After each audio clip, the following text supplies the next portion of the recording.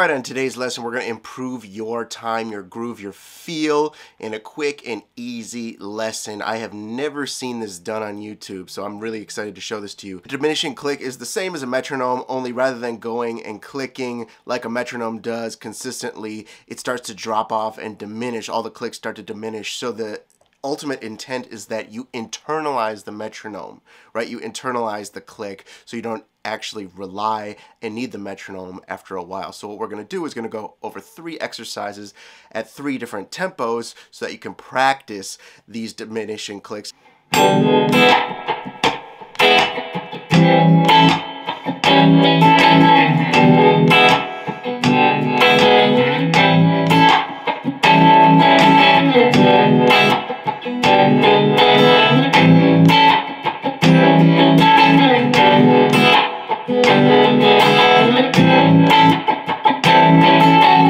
So the first exercise at 80 BPM is just going to be E dominant to A dominant. Okay? And what that's going to look like if we want to do it really, really slow, it's just this little thing, and I'm going to hammer on. I'm going to do a little hammer on right there with my middle finger, and then we're going to also do my hammer on for that A dominant. So we're kind of playing an A minor 7. And then doing a little hammer on makes it nice and bluesy, right? Don't try to do licks, don't try to get fancy with it. Just literally try to keep the pocket and see how long you can hold on to for. This is a really, really great exercise. It will challenge even the best players.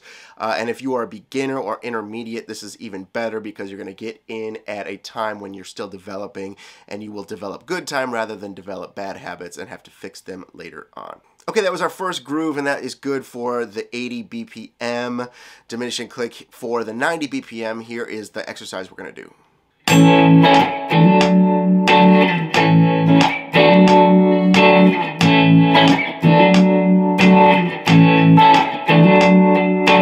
And what we're going to do for this 90 BPM exercise, we're going to play an A major, and then we're going to play a D. First inversion, so it looks like this. We're doing like little hammer on. Literally, you could play anything. You could literally just strum an A chord the entire time, or a G chord.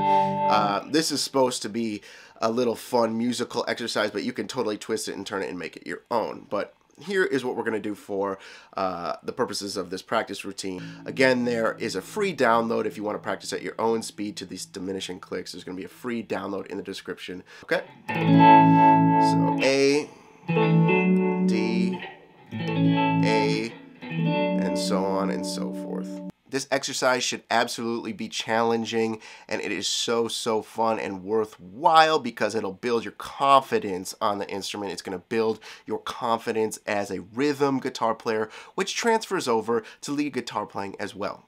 Here is the third and final exercise at 110 BPM.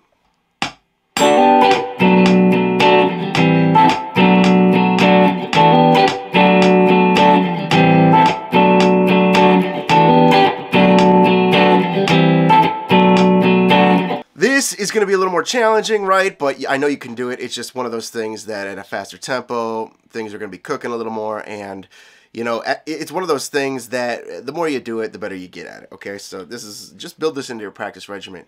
Okay, and the chord progression is E minor 7. Sounds like this. B minor 7. A minor 7. B minor 7. Okay, so it's like 1, 2, 3, 4. 1, 2, 3, 4, right? It's just like that, okay? So 3 different exercises at 3 different tempos for diminishing clicks. Again, if you want to practice this on your own, I highly encourage it. There is a link in the description. It is completely free to download these diminishing clicks. You can practice at your own pace, your own speed, and it'll really, really improve your time. Thank you so much for tuning in, and I'll see you all very soon.